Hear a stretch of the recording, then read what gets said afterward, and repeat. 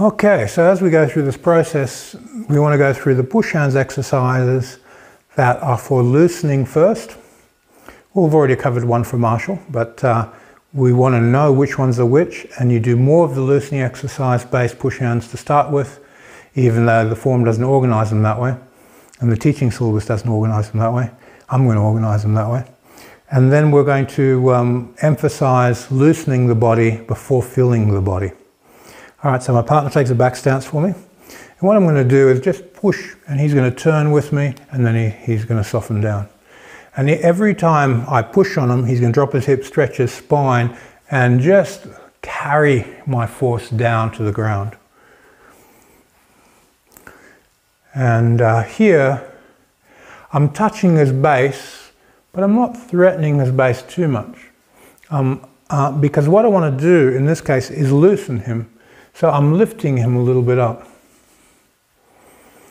If I was more inside the jin, I'd be sticking to his base and disrupting his base. But now I want to get this loose, and that loose, and that loose, and that loose, and then I'll disrupt his base later and teach him how to empty out his hip-foot alignment to soften to the ground. So I'm very aware of the base, but I'm not putting the energy there yet. Okay, and we have a rhythm inside this. We start doing it faster, and then my partner starts responding faster.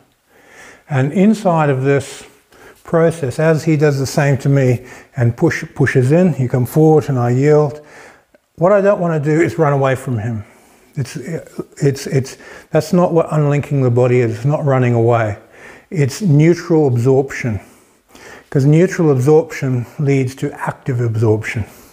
So I want to get his body, his energy, push forward, come into me, and then I want to absorb it into my body. So give me a bit more weight, so I have something to absorb good.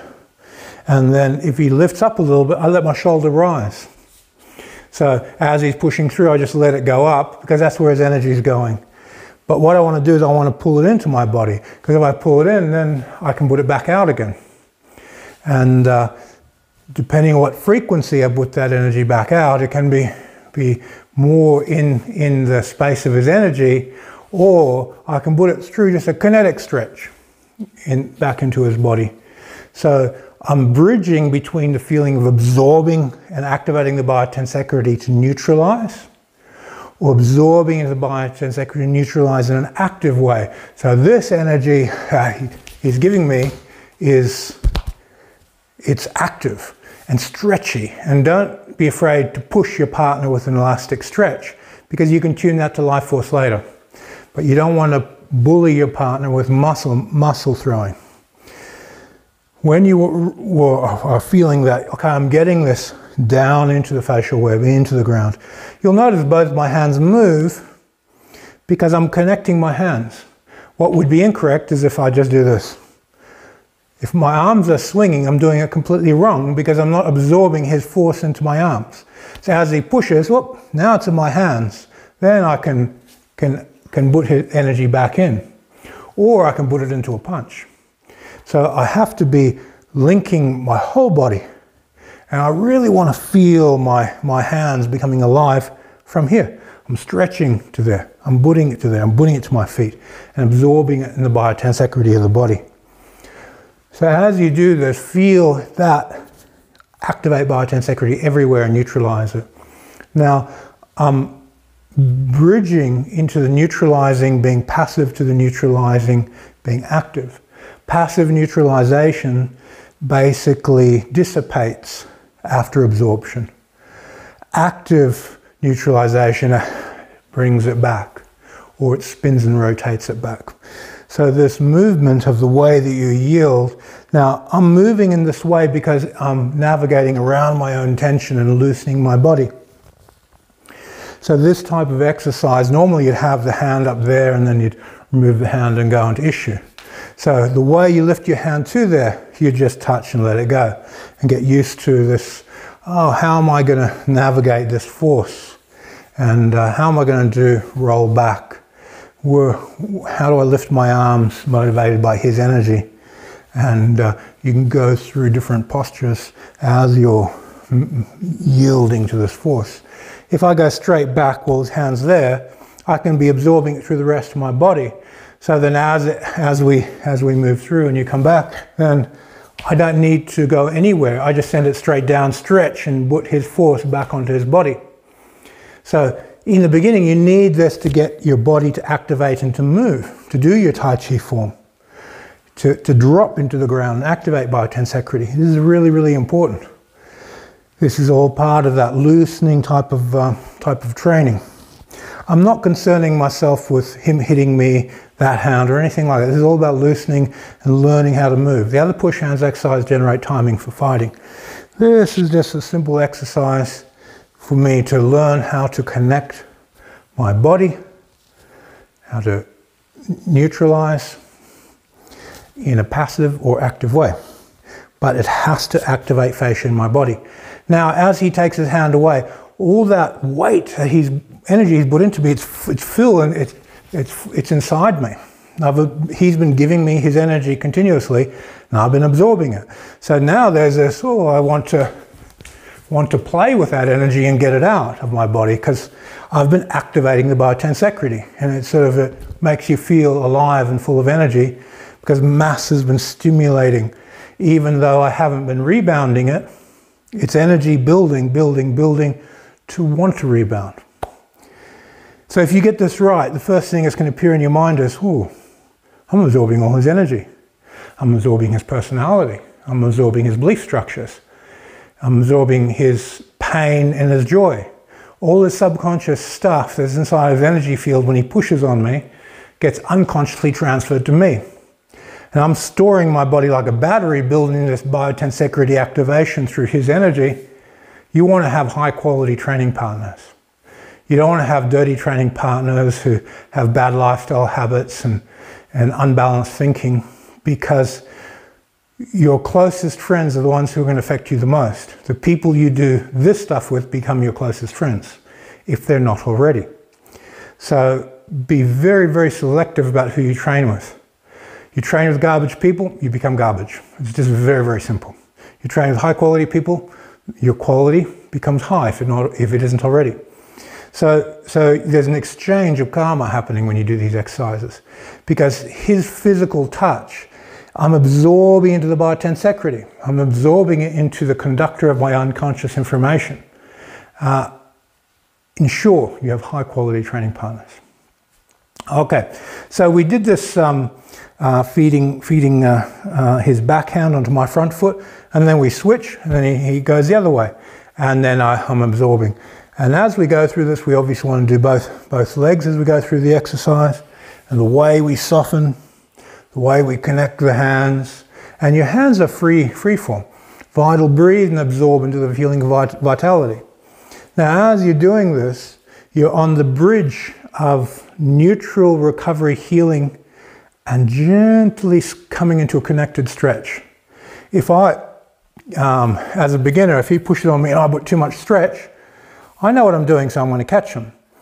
But the stretch is a type of intent. What I want to do is make a habit of absorption, so as he pushes on me, I'm just moving and yielding and absorbing, and then I slowly put gentle connection onto it and start linking my body through this and go, okay, yep, there's a soft connection. I don't need too much linkage. So non-intent is maintaining minimal linkage for maximum effect. Remember, a shunting exercise go from unlinked recovery to peak electric discharge. So when you want to intend some power and knock someone out, you can. But to build the bridges up the vibrational scale, each time you link in a bit more, you have to make sure there's a proper bridge underneath the linkage. So we do these loosening exercises with the intent of loosening, and then the intent of fullness and stretch and catching our partner and working with these shapes. Okay, so the 7-point body push, you do all 7 points in this way. So it's not just 1, 2, you go through each one. And as you're doing it, so let's say he's doing knuckles down and I'm doing this, the hands have a tendency to want to catch in more. And you'll play and touch your partner as you do this. and just let your hands connect. So as he pushes in there, I connect the stream to my fingers. Now he continues to push, and okay, I've got that connection to him. So he's activating my biotensecurity. I'm steering my biotensecurity into the center of tension of his body and bringing it back into him. My hands are listening tools first, bridges to connect to his tension, and then I let the energy back through gentle stretch. Now I do it with as little linkage as possible, and then as I increase linkage, I'm building bridges. Okay, so this is normally done on purely this vertical circle, and the way you yield, some people will do it very low and have a big forward bend. Other people do it higher and have more of a downward hollowing.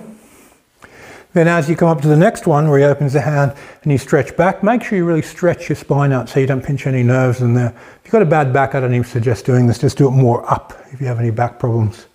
Practice lifting your hands up. How are you going to touch his bridge? How are you going to get your hand onto his body?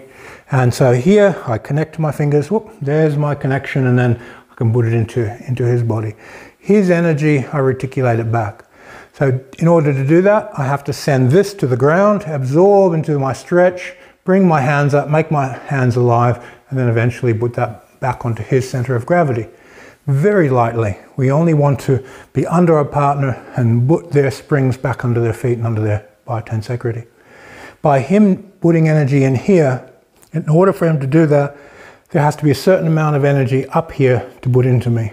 He can't put his root down there and push me here with his whole root because it's down there.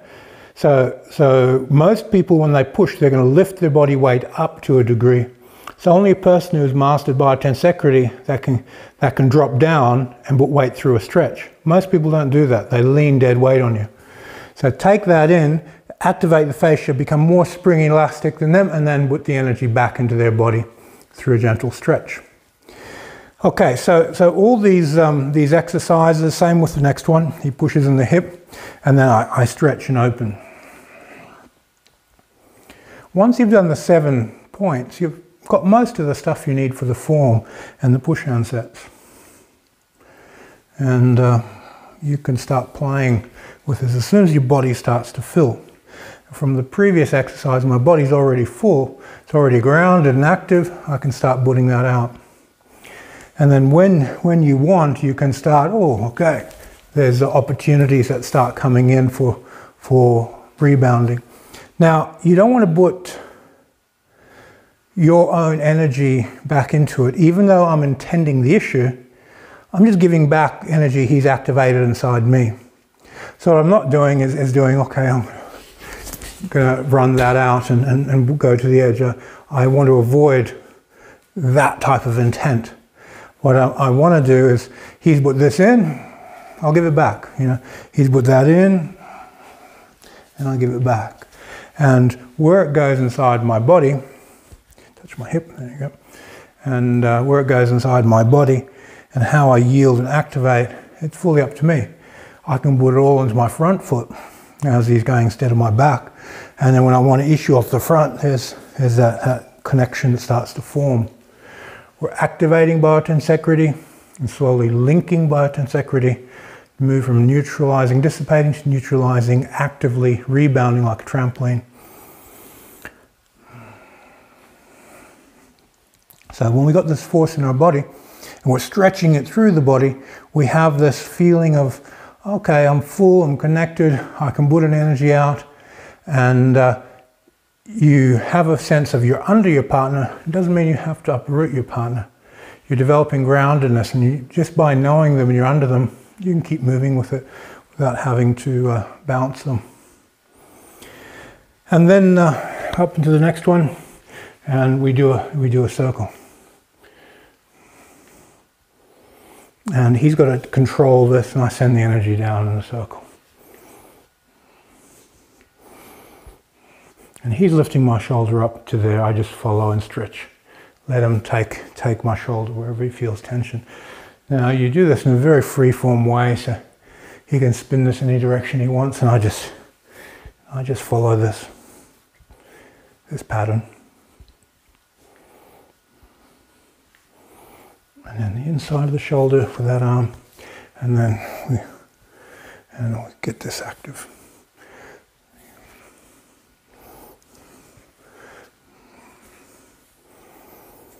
Now when he's going in here, I've got to get that energy down to the limbs and the feet and get it all active and stretched.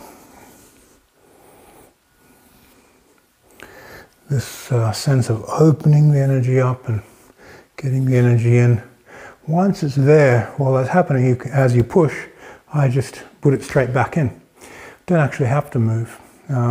We move to loosen, we move to store, we move to activate biotensegrity and go through the storage process. But in the end, he touches, that's enough. The energy's there. That's how much he gave me, it's how much he gets back. You just put the energy back on the center and cut the root slightly so it can affect the person.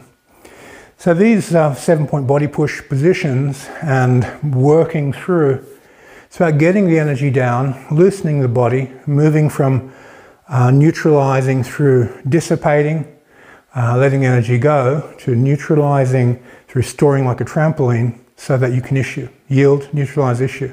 It builds the basic concept for yield, neutralize, issue.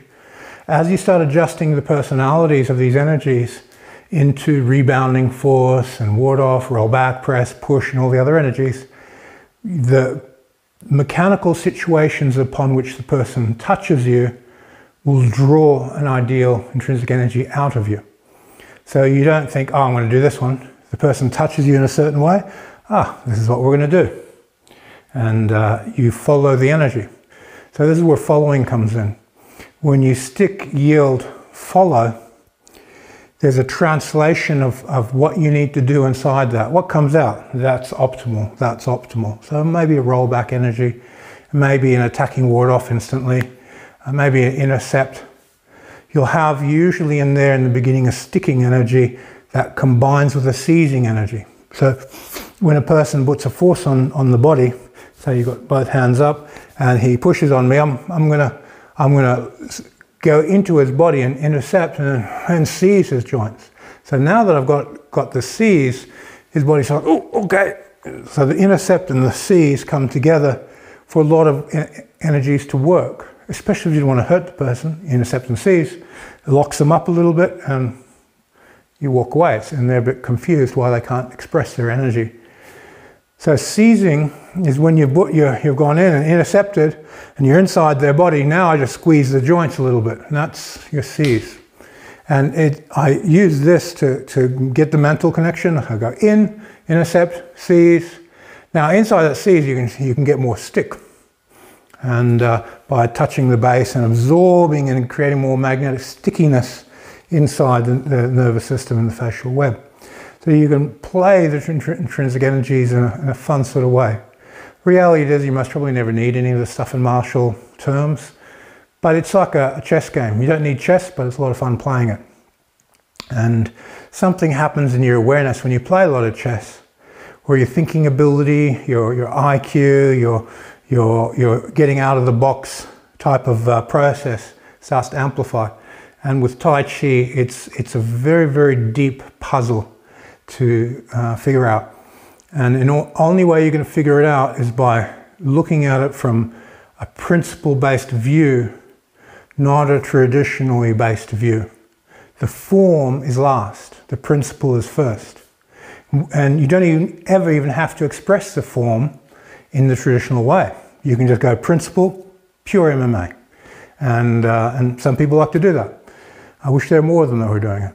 Now, some people are gate holders for tradition, so they take principle, tradition. But if you go tradition and try and figure out the principle, it's a very long, slow road. So for me, I do much more of the principle MMA in application, and then the principle traditional model halfway for teaching. I don't teach the full traditional model because, well, I basically didn't learn it. I don't know anyone who's learned the whole tradition. Not a single person. There's very, very few people out there. Master Wong didn't learn the whole tradition. Chen Manqing didn't learn the whole tradition. Maybe a couple elderly sons of Yang Chengfu learned it, and they certainly didn't teach it to anyone. So, you know, it just isn't there anymore. As much as people want to say, oh, I'm the gate holder. they're liars. They don't have the whole tradition. They might be the holder of a watered down version, but it's pretty much gone. And it's the culture that does that. You know, only the eldest son can get the whole thing. And depending on the personality of the eldest son, whether they really want to give it and want to train it, want to do something with it, want to hold it, keep it secret, that's a cultural thing. So in Tai Chi, learn the principles, make it yours. And to be honest, you put it into MMA context, an internal MMA, you end with a far superior model, far superior training system. Why? Because you're always on the edge of evolution. You're on that wave of evolution, making it better to accommodate modern needs, to accommodate someone with a knife, to accommodate how to manage a gun, to accommodate how to manage a wrestler who takes you to the ground, and what do you do when you're on the ground, and so forth. So when you take on an MMA perspective to your training, your mind is free. You can apply the principle to anything you want. You can create new intrinsic energies to suit new needs.